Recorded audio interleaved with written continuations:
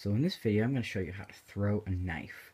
So first of all, you need to have a knife that has a locking blade, or even better, a fixed blade knife. And this one is pretty well balanced as well. So you want it to be pretty well balanced. So balance is kind of like in the middle, sort of. But so you got this, and you're not gonna grab it. You're not gonna grab it like this, like you're about to use it. You're just gonna hold it loosely, just kind of loosely in your hand.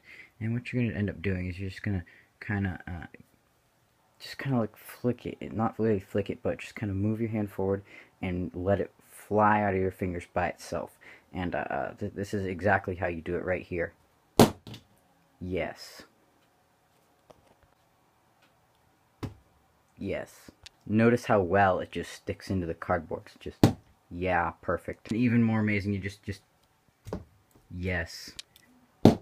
That is exactly how you do it right there. The last one, here we go. Oh yeah, that's perfect.